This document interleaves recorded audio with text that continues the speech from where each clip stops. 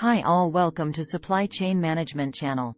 Today we will see what is bullwhip effect, what are causes and how to overcome same. The bullwhip effect refers to a scenario in which small changes in demand at the retail end of the supply chain become amplified when moving up the supply chain from the retail end to the manufacturing end. Here is example of how bullwhip effect is created. Customer is facing shortage of particular item and lead time is high. Though he needs 500 PCs per month, he forecasts to retailer that he needs at least 1,000 PCs. Now based on customer input, retailer plans for 1,200 pieces per month and plans to keep 200 pieces in stock to avoid shortages. Further, distributor plans 300 pieces more, giving order of 1,500 pieces to manufacturer. In turn, manufacturer plans 2,000 pieces production and gives raw materials forecasts to supplier of 3,000 pieces, keeping 1,000 pieces as safety stock. Now supplier plans for 4,000 pieces to achieve economies of scale. We can see how 500 PCs demand is spiked up to 4,000 PCs. Every stocking link point in supply chain plans excess due to fear of ad hoc orders or shortages. In end, manufacturers and suppliers are overloaded with orders, leading to longer lead times, which in turn creates more havoc in further supply chain links, leading to panic ordering and creates bullwhip effect.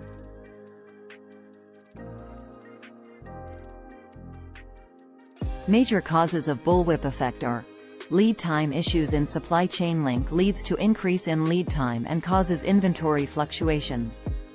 Discounts, schemes, tax changes, etc., which leads to disrupt buying patterns. Incorrect demand forecasts leading inability to meet demand or ending up with too much inventory. Lack of integration and alignment between each link or stakeholder organization in the supply chain. Being too rigid with minimum order quantity at lower levels of supply. Manufacturers waiting for order pile up to achieve economies of scale.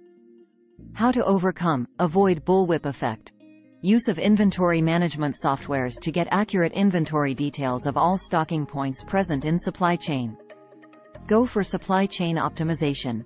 Revisit and reevaluate sales, promotional discounts, schemes, MOQ, etc. Improve planning process with advanced planning optimization and analytics tools. Work on reducing overall lead time.